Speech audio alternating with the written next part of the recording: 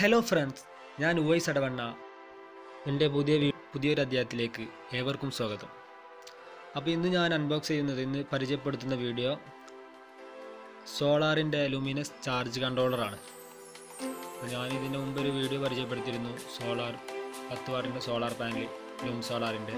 അപ്പോൾ അതിനേക്ക് വേണ്ടി എടുത്തിട്ടുള്ളതാണ് ഈ ചാർജ് കൺട്രോളർ. ഇതിൻ്റെ റേറ്റ് വരുന്നത് 546 അടുത്തുള്ള കടകളിലൊക്കെ ഞാൻ അന്വേഷിച്ചിരുന്നു. അപ്പോൾ 650-750 രൂപ വരുന്നുണ്ട്. അതുകൊണ്ടാണ് ഞാൻ ഓൺലൈനിൽ എടുത്തിട്ടുള്ളത്. അപ്പോൾ അതിൻ്റെ സ്പെസിഫിക്കേഷൻ നമുക്ക് നോക്കാം. ഇത് വരുന്നത് 6 ആംപിയറിൻ്റെ സോളാർ ചാർജ് കൺട്രോളറാണ്. ഇത് നമുക്ക് മാക്സിമം 50 വാട്ടിൻ്റെ സോളാർ പാനൽ വരെ നമുക്ക് ഉപയോഗിക്കാം. ഇതാണ് സോളാർ ചാർജ് കൺട്രോളർ. ലുമിനസ് എന്ന കമ്പനി ഇറക്കുന്നതാണ്.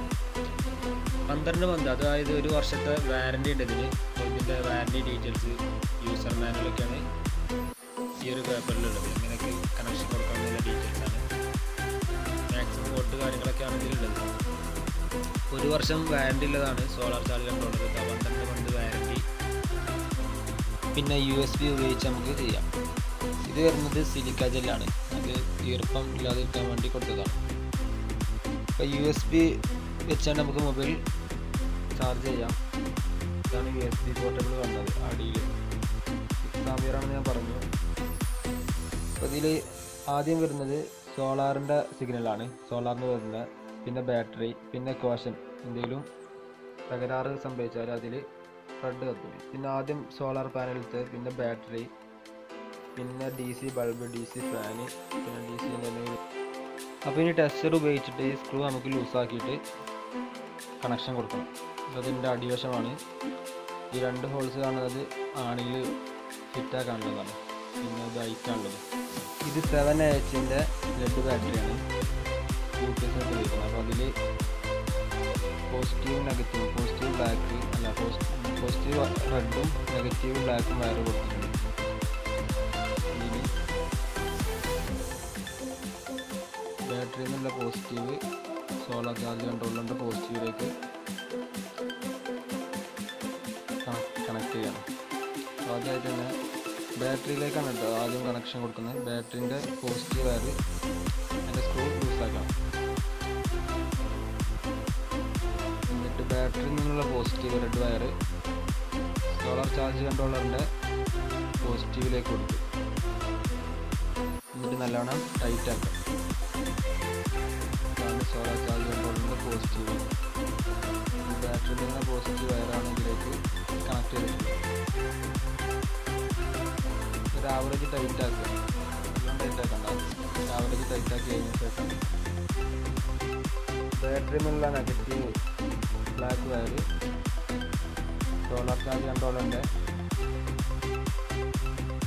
ബാറ്ററിയിലേക്കുള്ള നെഗറ്റീവ് കൊടുക്കും. കണക്ട് ചെയ്യുമ്പോൾ നമ്മൾ കറക്റ്റ് നോക്കണം.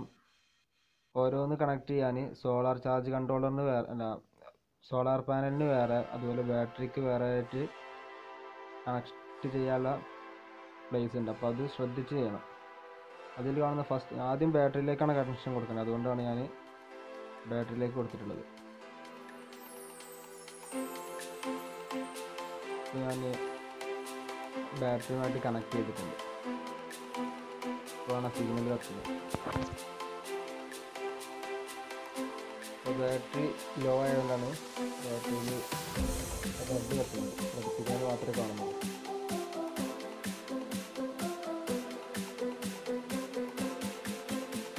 അതിനുശേഷമാണ് സോളാർ പാനലിനുള്ള കണക്ഷൻ കൊടുക്കുന്നത്. സോളാർ പാനലിനുള്ള പോസിറ്റീവാണ് സോളാർ പാനലിൻ്റെ പോസിറ്റീവിലേക്ക് കൊടുക്കുന്നത്.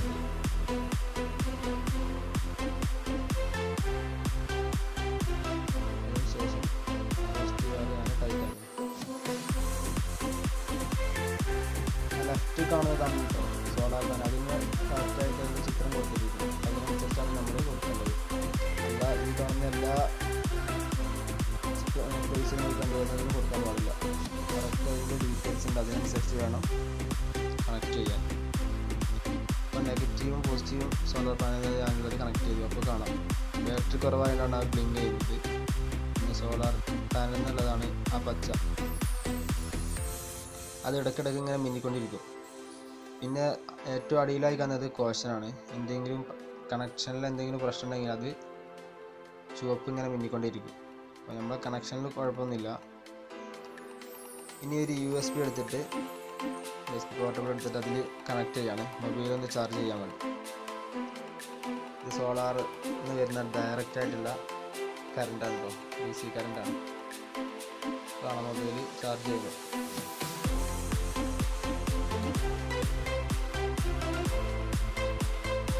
പോർട്ടബിളിൽ വീണ്ടും ഞാനൊന്ന് കൊടുക്കുന്നുണ്ട്, കണക്ഷൻ കറക്റ്റായിട്ട് കാണാം.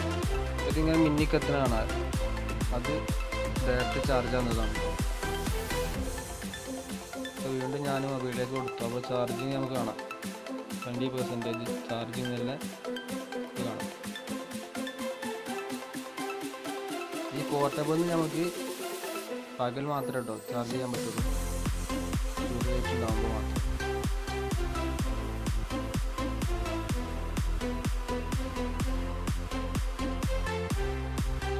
ബാറ്ററി റെഡ് കളർ കാണുന്നത് ബാറ്ററി വളരെ ലോ ആണ്. അപ്പോൾ നമ്മൾ ഫിറ്റാക്കിയിട്ടുള്ളൂ, ചാർജ് ആവും. പിന്നെ ഗ്രീന് സോളാർ പാനലിൻ്റെ സിഗ്നലാണ്, ചാർജ് ആവുന്നുണ്ട് എന്നാണ് കാണിക്കുന്നത്. പിന്നെ കോഷന് ഒന്നും കുഴപ്പമില്ലാത്ത, കണക്ഷനിൽ പ്രോബ്ലം ഇല്ലാത്തതുകൊണ്ടാണ് ഏറ്റവും അടിയിലത്തെ സിഗ്നൽ കാണിക്കാത്തത്. ഇപ്പോൾ ബാറ്ററിൻ്റെ ഇതിങ്ങനെ ബ്ലിങ്ക് ആയിക്കൊണ്ടിരിക്കുന്നുണ്ട്, അത് കാണിക്കുന്നത് ബാറ്ററി ചാർജ് ആവുന്നുണ്ടെന്നാണ്.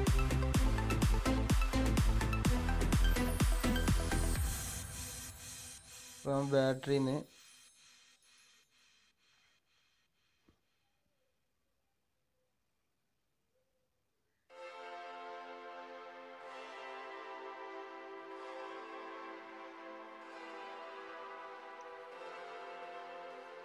ഇനി കണക്ഷൻ ഒന്ന് മൊബൈലിലേക്ക് വീണ്ടും ഒന്ന് കൊടുക്കാം. ആദ്യം കണ്ടത് ക്ലിയറിലായിരുന്നു. അപ്പോൾ പോർട്ടബിൾ എന്നുള്ള കണക്ഷൻ ഞാൻ മൊബൈലിലേക്ക് വീണ്ടും കണക്ട് ചെയ്യാം.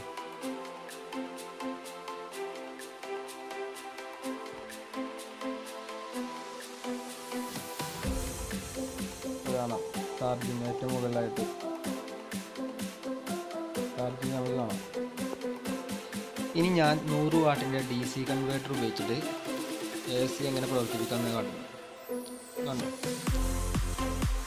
ഇപ്പോൾ ഞാൻ ബാറ്ററി സോളാറിൽ നിന്നുള്ള കണക്ഷൻ ബാറ്ററിയിലേക്ക് ചാർജ് ചെയ്തു. ബാറ്ററിയിൽ നിന്ന് DC കൺവേർട്ടറിലേക്ക് ഒരു കണക്ഷൻ കൊടുത്തു. അങ്ങനെ DC AC ആക്കിയിട്ടാണ് ഇപ്പോൾ ഈ ലൈറ്റ് കാണിക്കുന്നത്. AC കറണ്ടാണ്. ഇത് 100 വാട്ടിൻ്റെ ഞാൻ മഞ്ചേരിയിൽ നിന്ന് എടുത്തിട്ടുള്ളതാണ്. 380 രൂപ തരുന്നത്. മാക്സിമം പവർ പറഞ്ഞാൽ 100 വാട്ടാണ്. വീഡിയോ ഇവിടെ വൈൻഡപ്പ് ചെയ്യാണ്.